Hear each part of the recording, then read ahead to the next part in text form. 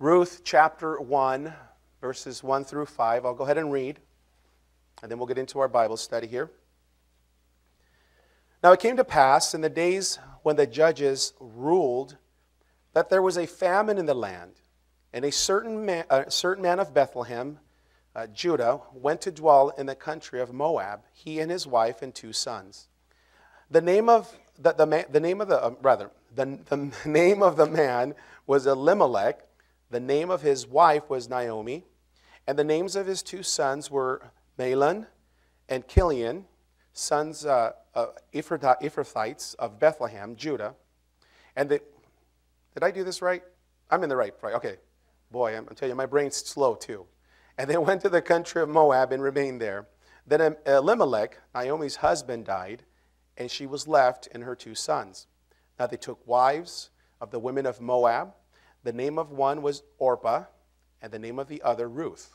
And they dwelt there about 10 years. Then both Mahlon and Chilion also died. So the woman survived her 2 sons and her husband.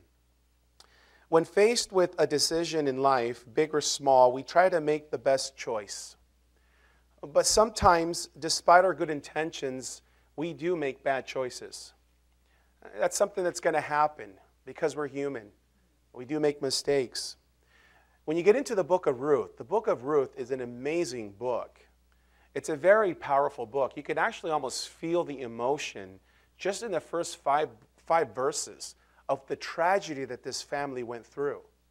And what we see here is that the first 5 verses of Ruth begins with the story of a family who was faced with a big decision in life.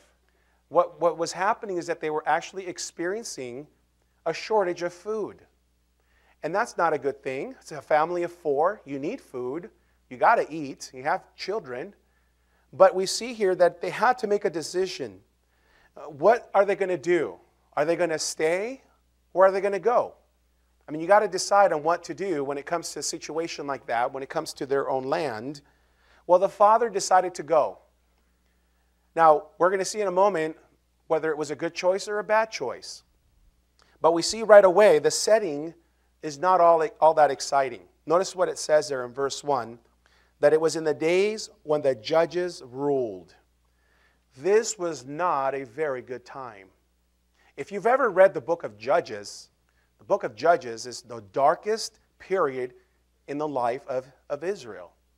It was such a bad, dark time that the children of Israel were involved in so many bad things.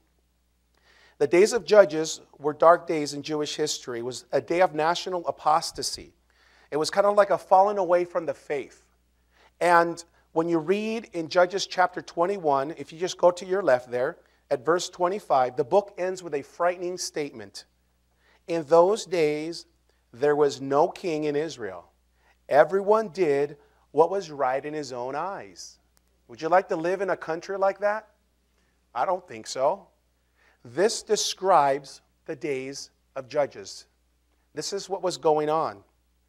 You see, what happened is that God delivered Israel out of Egyptian bondage. And when he did that, it wasn't to just let them go. It's like, I'm going to deliver you guys and just run across the desert. You're on your own. What God wanted to do, he wanted to establish a theocracy. So what God wanted to do is establish one nation under God.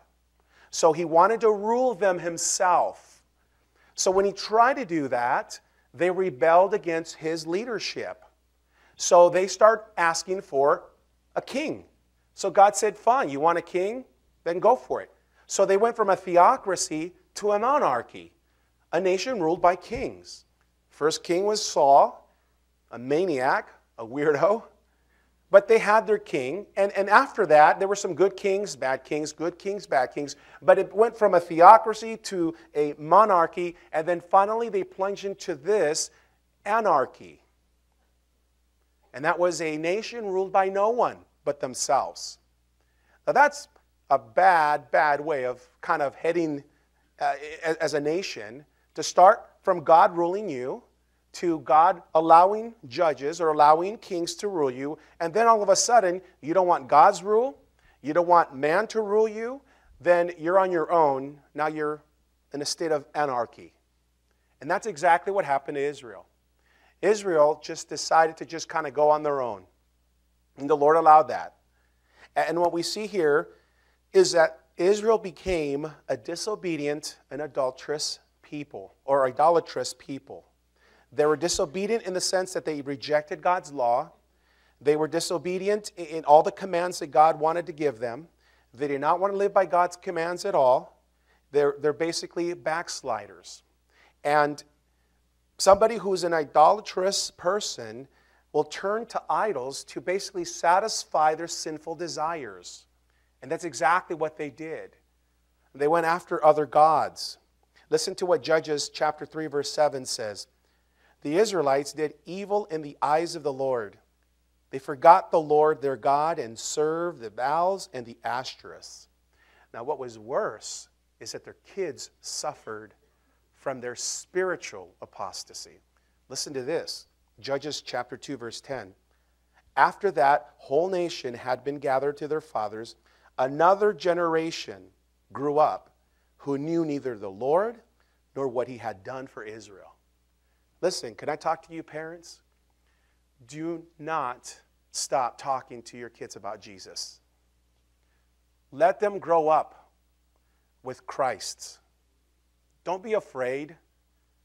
Don't think it's too hard. You don't need to be a Bible scholar to raise your kids in the ways of the Lord.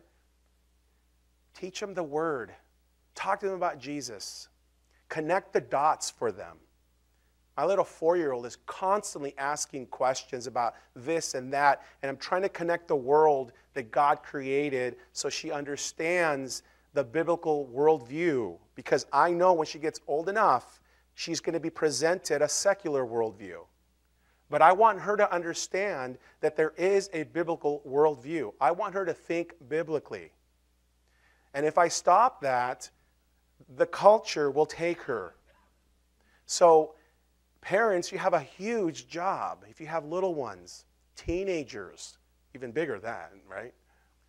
To just instill in them truth, God's truth. And don't be afraid if they roll their eyes. They'll hear it. I've run into so many prodigals, so many PKs, pastors' kids, that have actually gone away from the Lord that can still quote Scripture more than me because it's in their heart. It'll never leave, as the Bible says, right? The Word will never come back void. So keep giving it to them. Don't worry about what they do, but just trust the Lord. Pray for them. Well, the children of Israel blew it because the next generation that came up, they basically were kids and young adults that didn't care and didn't know the things of the Lord. That's why it's important for us as parents to just keep giving them Jesus and not stop, especially these days right now that are getting very, very dark. You know, one of the marks of a backslider is one who doesn't want to live under God's rule. They prefer to live under their own authority without any accountability. And that's exactly what the children of Israel did. They did not want any accountability at all. In fact, there's a really crazy story in Judges 19. The story about a Levite who had a concubine and a servant, and they basically were heading out, traveling, and they came to this place, this town square, because they were resting. Nobody wanted to take them in until one old man came to them and said, "Hey, where are you guys going and what are you doing?" And of course, as the Levite explained where he was heading and what they were doing, he says, "You need to leave this place. This place is bad. The town square here, you're going to get mugged. You know, I mean, worse than that. You'll see where I'm going with this story, what actually happened. You know, at that time, being in that area was bad. You know, it's like taking a walk at nighttime through Central Park. I don't think anybody would want to do that. If you Google the worst parks in the world, Central Park is up there in New York City. It's beautiful in the daytime. I've been there plenty of times taking pictures, all the beautiful flowers, springtime. But at nighttime, you better get out of there. Listen to this. I read this recently. In the last 4 years, Central Park has had 649 serious crimes, including 13 rapes and 415 grand larcenies. So don't go for a walk out there, okay? If you ever go out there at night. It's not romantic, okay? You'll be in trouble. And that's exactly what these guys were doing. They were resting in a place at night that was very, very violent. So the man takes him in. So as he goes in his house, other guys, the Bible describes them as perverted guys, saw that he actually took in these guys with him, the Levite. And they came in knocking on the door and said, hey, we want you to give us that man because we want to sleep with him. And the guy says, no, please don't do that. I'll give you my virgin daughter and his concubine. Take them, do whatever you want with them. So they refused, and they took the concubine, raped her, left her half dead. As the Levite went off the next day, found the poor woman at the doorstep. He picked her up, takes her home. She dies. He cuts her up in 12 pieces. Yep, that's in the Bible. And then he basically ships all those pieces to the 12 territories of Israel. Could you imagine getting something like that in the mail? Oh, honey, look, did you get something at Amazon? What is it? Oh, what? An arm? I didn't order that. Imagine that. That's sick. Why did they do that? There's no accountability. These guys were all over the place with immorality. They didn't care. They didn't know what was going on. The days of the judges was just horrible. It was very dark. And you know what? Today we are living in some desperate times where people today want to rule themselves. They don't want God's leadership. They don't want even man to, people that should actually govern them. They don't even want that. They're rebelling against everything. And not just adults, but kids don't want anybody to say anything to them. Any kind of direction. They want to basically make what they think is right in their own eyes legal and accepted today. It's my truth. Your truth is your truth. My truth is my truth. It's called moral relativism is what it's called. It's like, you have your truth, Christians. I got my truth. And we see here that in the world today, this is something that's actually happening. My wife was listening to a song. She just I think she was at a store or something, and, they play music. And she was telling me, I heard a song that was pretty crazy. And it sounds like a young girl singing this song, and the lyrics were crazy. I said, well, what was it called? And I'm Googling. I love Google. I'm sorry. I always say, if Google doesn't have it, it doesn't exist. You know what I mean? So it's like, I just type in 2 words, man. I get it right there, I said, so what did the song say? And I caught it. I found the song. And I'm like, really? Well, the song was this, and it was interesting. This is a 16-year-old girl. Some of you may know who she is. Her name is Bea Miller, 16-year-old singer. She came in 9th place on season 2 of the X Factor. She signed to Hollywood Records, and her 2014 debut EP song is called Young Blood. And it's a song about young people basically calling the shots. And listen to this, and I got the lyrics. Now, I'm not going to sing it, but part of the lyric goes like this. Listen to this. We were making history, breaking rules, and breaking free, questioning the writing on the wall. And then the chorus goes like this. We've got young blood, can't destroy us.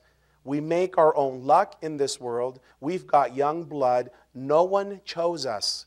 We make our own love in this world. A 16-year-old singing this. This is where our culture is. This is where our young people are going. It's sad. And this song, actually, her EP peaked at number 2 on iTunes.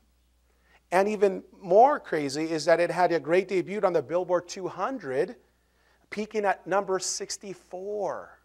Why? It's because the young people are eating this stuff up. Oh, this is the song for me. This is it. This is where I'm at in life as a 16-year-old.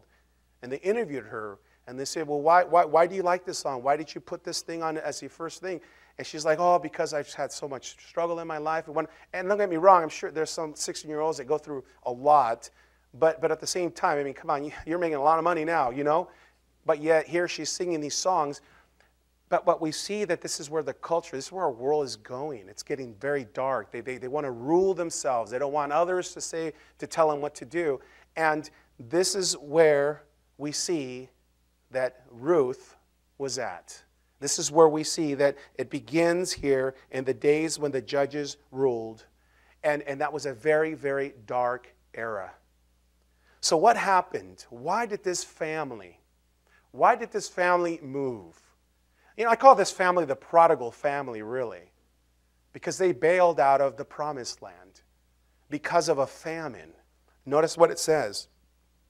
It says there very clearly that they basically left because there was a famine in the land. That's what made them go. Now, even though the text doesn't say it, it is very, very possible that this famine came upon the land due to the immorality that was going on. It was a judgment, perhaps. Listen to this. Deuteronomy 28, verses 15 through 17. However, if you do not obey the Lord your God and do not carefully follow all his commands and decrees that I'm giving you today, all these curses will come upon you and overtake you. You will be cursed in the city and cursed in the country. Your basket and your kneading trough will be cursed. God's saying, listen, I'm going to hold you guys accountable. Listen, you walk out of here, or you do this, or you ignore me. Listen, I'm going to keep you accountable. I'm going to create circumstances in your life to keep you in line. 2 Chronicles 7, 13 through 14.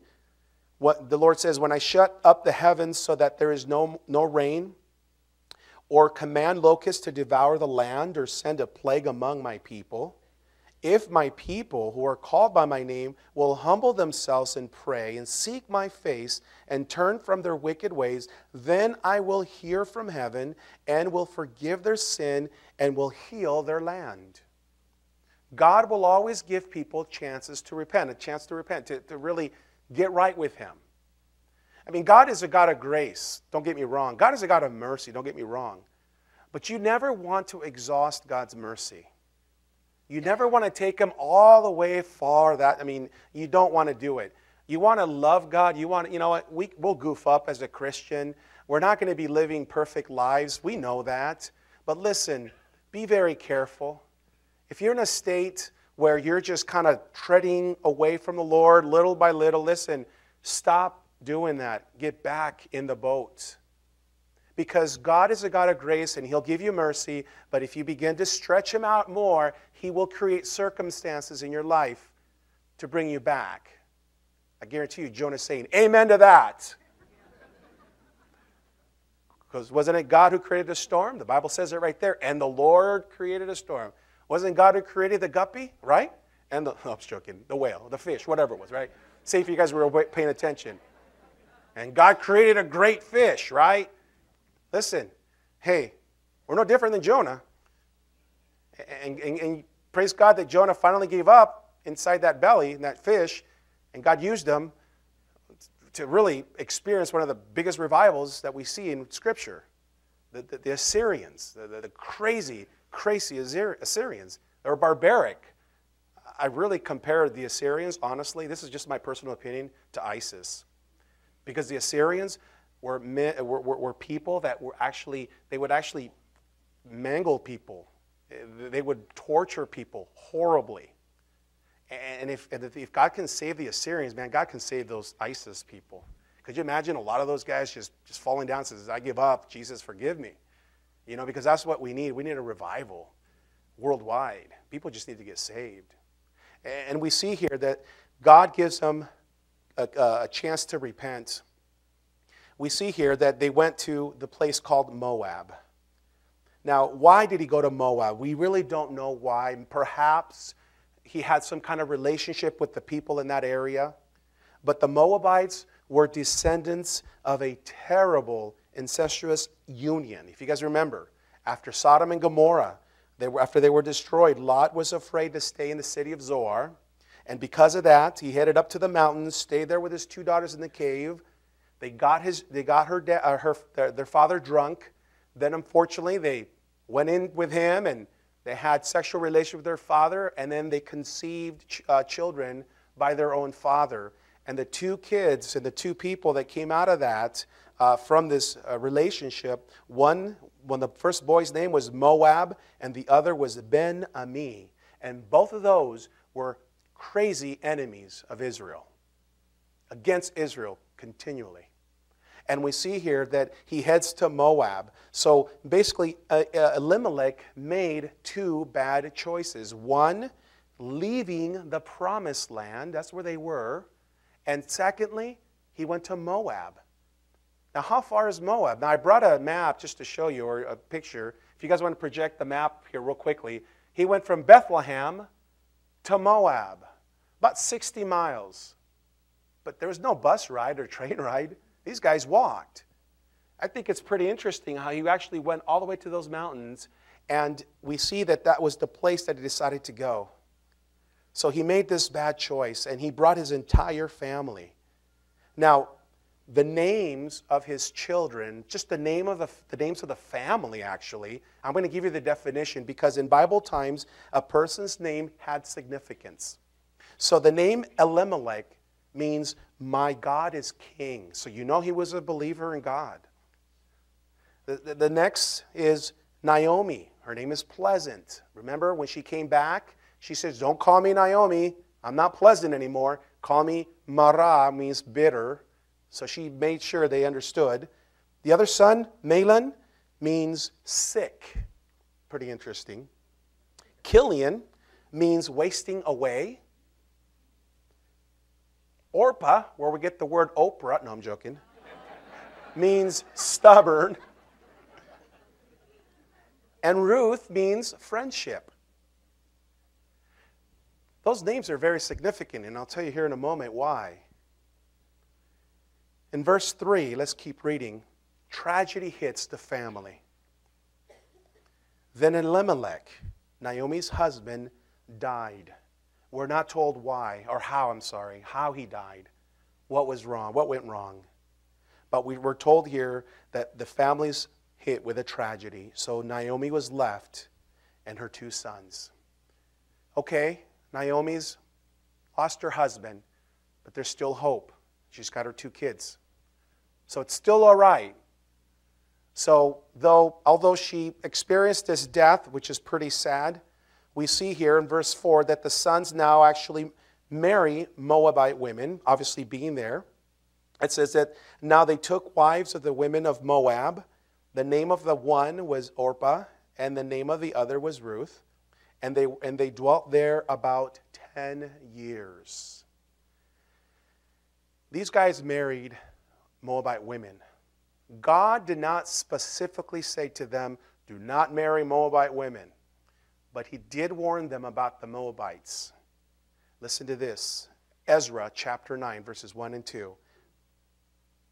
After these things had been done, the leaders came to me and said, the people of Israel, including the priests and the Levites, have not kept themselves separate from the neighboring peoples with their detestable practices, like those of the Canaanites, Hittites, Perizzites, Jebusites, Ammonites, Moabites, Egyptians, and Amorites.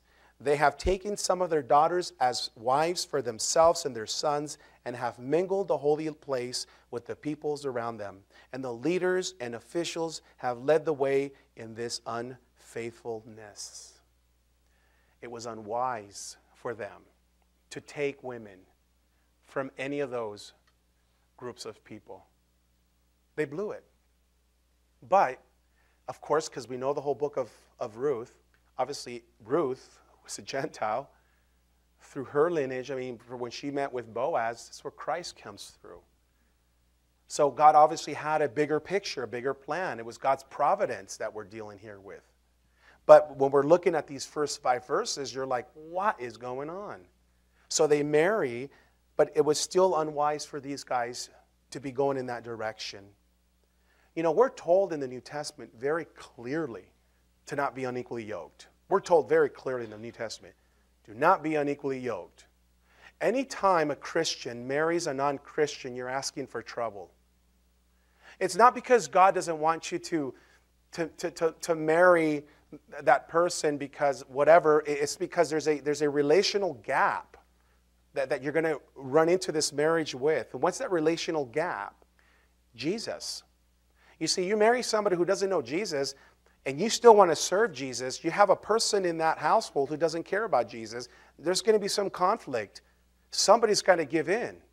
And it's usually the Christian that gives in. You know, I've talked to a lot of young people, and they're like, well, you know what, bro, this is missionary dating. It's biblical, you know what I mean? Say, no, missionary dating doesn't work. Usually doesn't work. Now, listen, I'm a product of a missionary dater. I mean, my wife got saved first, and then she brought me into church. Then I got saved. But I've known my wife for a long time. Been married almost 19 years this year. Not this month, this year. But missionary dating usually doesn't work because there's that relational gap, that spiritual relational gap that will be missing in that relationship. And a lot of times, and I've counseled a lot of people afterwards that will say, you know, we're not married anymore, he left me, or I had to leave him. Were you guys Christian? No, we were. It's a mess, guys. And then when kids get involved, it's even worse. It's sad. So when we read in Scripture these prohibitions, it's for our good. It's not God trying to keep you from having fun. It's God says, listen, just stay within my parameters. You'll have a great time. And it's important for us to understand these things because as we see that during these situations that we can put ourselves in, we have to stay focused on what the Lord says. So Elimelech is dead. Naomi's by herself, or not really, not right now. She's with her children. But now things get even worse for her. Notice in verse 5. Then both Mahlon and Chilion also died. Now that right there probably just deflated her emotionally, mentally, physically. Because now we see here that the woman survived her 2 sons and her husband. Now we have widows. Now we see here that the sons are dead. We're not told again how they passed away, but remember the meanings of their names? Excuse me. One was sick, and the other wasting away. There are 2 possibilities here, guys. One is that their kids were already sick. They had a pre-existing condition. And the father took them over to Moab, and somehow that probably didn't work well for them and passed away. Or they just, because they were already sick, we're going to die either way, whether they stayed at the promised land or not, but they were obviously sick kids already. So now we see here that Naomi is now a lonely widow in a foreign land along with her 2 daughter-in-laws. Not a good picture. And the reason why I say that is because, you know, today, generally speaking, today, any widow today can still find a job on her own, can still find some support herself. She can still provide for her own needs. I'm just speaking in general here. If she wants to remarry, she could probably do that. I mean, she can go on Match.com or whatever, and she can go there and get somebody. You know what I mean? I'm just saying, you know, it's accessible. It's easy, right? But Naomi couldn't do any of that stuff. And the reason why is because back then, widows basically had to depend on the support of others. And not only that, but Naomi was far away from home. She left Bethlehem, the house of bread. And it's interesting because we see here that their plan was probably not a 10-year plan. I guarantee you it was just, hey, honey, let's just go to Moab. I know a few people there, and let's just kind of wait until the famine is done, and then we can go back home, okay? All right, honey, that sounds good. Maybe in his mind he's thinking, let's give it a month. And listen, he never even made it back, not even with his kids. And it was 10 years. That's a long time. I doubt they were thinking 10 years. And we see here very clearly that life can feel like that sometimes. You know, life can feel like it's you know, you're lonely, you're in a foreign land, and you're wondering, now what? What do I do? What direction do I go? I mean, this is where Naomi was at. Her head was spinning. And that's why when she came back from you know, when she finally made it back to Bethlehem, everybody saw her. Something was wrong with her face. Is that you, Naomi? Is that you? I said, don't call me Naomi. Call me Mara. Call me bitter. Because the Lord has dealt very bitterly with me. I mean, she was really, really just spinning her wheels. What is she going to do as a widow now? But life doesn't always have to feel like 10 years in Moab. We have to approach difficulties in a biblical way. And what I'm going to do is I'm going to give you three things here that we can actually learn from this story that will help you and I in difficult times. The first thing that I want you to understand is that difficult times are not always indicators to take action. Difficult times are not always indicators to take action. Because you are going through a difficult time in your life, it doesn't mean you have to move. It doesn't mean that you have to do something. Elimelech looked at his situation, took action, which is commendable as the leader, but without ever seeking God for counsel. I mean, his name is My God is King. And we're like, wait a minute, Elimelech, well, why didn't you trust the Lord here? Well, how do I know that? Well, for two reasons. Why? One is that he left the promised land. God promised them that when he brought him into that promised land, that he would provide for them. Listen to this. Deuteronomy 6, 10 and 11. When the Lord your God brings you into the land he swore to your fathers, to Abraham, Isaac, and Jacob to give you, a land with large, flourishing cities you did not build, houses filled with all kinds of good things you did not provide, wells you did not dig, and vineyards and olive groves you did not plant, then when you eat and are satisfied, I mean, God says, I will provide for you in that land. You know, like I said, Ephrathite is Bethlehem, which is house of bread. And Elimelech missed seeing God take care of his family's needs in a time of difficulties. We got to give the Lord a chance, don't we, to do something, right? So, I mean, we all have the tendency to try to bail ourselves out, right? I mean, it's hard to kind of sit still when you're going through a difficult time. You're like, oh, Lord, I'm giving you till tonight. If you don't come through, I'm out of here. You know what I mean? I'm telling you, Lord. And the Lord's like, you know what? I wasn't going to come to you until like next month. You're like way too early. Relax. I mean, we have to trust God. We have to let him do what he needs to do. And we see here that Elimelech missed it. Listen to this, Psalm 9:9. The Lord is a refuge for the oppressed, a stronghold in times of trouble. Those who know your name will trust in you, for you, Lord, have never forsaken those who seek you. Did you see that? Listen, seek the Lord. He's not going to forsake you. I love this psalm. Psalm 46, 1, 2, and 3. God is our refuge and strength, an ever-present help in trouble. Therefore we will not fear, though the earth give way and the mountains fall into the heart of the sea, though its waters roar and foam, and the mountains quake with their surging. Oh, that's awesome. God protects us. God helps. There are two kinds of storms that God will allow in your life. Storms of correction and storms of perfection. The storms of correction is to bring you to repentance. Again, I'm sorry, Jonah, but I'm bringing them back. Jonah is a great example. Storms of perfection are storms that God allows in your life to perfect you. That's where we read James chapter 1, verse 2 that says this. Consider it pure joy, my brethren, whenever you face trials of many kinds, because you know that the testing of your faith develops perseverance. Perseverance must finish its work so that you may be mature and complete, not lacking anything. So you have to determine what storm you're going through if you are tonight. Is God trying to correct you on something? Repent. He'll forgive you. And you're like, I'm not in any sin. Oh, then hey, listen, he's perfecting your faith. He's helping you. He's maturing you as a Christian. I would love the Christian life to be without any trials. I mean, wouldn't you? I'd take that any day, right?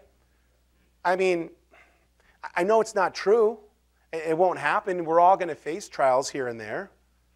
You know, all that false theology that's out there, you know, that, oh, everything will be great. God will never allow anything in your life. You know, all this, yeah, that's baloney. You know, there's no such thing as Disneyland Christianity. You know, the happiest place on earth. You know what I mean? I mean, we have a joy internally that we can go through a trial and be like, I praise you in the storm. But to always walk around and think that, you know, there's nothing that's going to happen, we don't know. We don't pray for it. I never pray for trials. But we got to trust the Lord. Perfection is for us to endure so that we can actually become stronger as Christians. Israel was experiencing a famine, perhaps a storm of correction. Moab wasn't the best place to live because the people weren't a good influence. There were other places that he could have chosen, but he didn't. The second thing, if we take action when we aren't supposed to, we are only adding to our difficulties. We have to be careful with that. Again, Elimelech, I believe he had no intentions of going to Moab for 10 years. I'm sure it was a quick trip, but things got worse for him. Got really bad. A month trip perhaps ended being 10 years of misery. And the last one, 3, our bad choices can affect our family. Our bad choices can affect our family. I mean, read verse 4. We just read it. You know, we see that they basically passed away. All, her husband, her children. Listen, sometimes it's just better to just hang on during those difficult times. Hang on and trust the Lord rather than taking immediate action. Rather than trying to adjust your life, trying to do something different. Anytime you're met with any uneasiness or any inconveniences in your life, don't begin to freak out. Proverbs chapter 3, verses 5 and 6. Trust in the Lord with all your heart. Lean not on your own understanding. Acknowledge Him in all your ways, and He will lead your path straight. You got to trust Him, right? You know the word trust there in Proverbs chapter 3, verses 5 and 6. The word trust means to cling on to God. That's what it really means. That's the thrust of that Hebrew word. It means you hold on to Him tight. Don't let go of Him. And that's exactly what God wants us to do, is to trust Him, to understand that. If you're having a hard time at work, it doesn't mean to go find another job. Maybe God is using it to making you stronger as a Christian. Maybe He's dealing with things in your own life. I've talked to people that say, oh, I'm having such a hard time at work, and I got to find another job. Oh, really? Have you asked the Lord if that's what He wants you to do? And then some leave, and then they're like unemployed for like 3 months. You know, it's like, you got to be careful. You got to judge everything from a biblical perspective. You got to trust the Lord, seek Him, pray, so that you understand what's going on.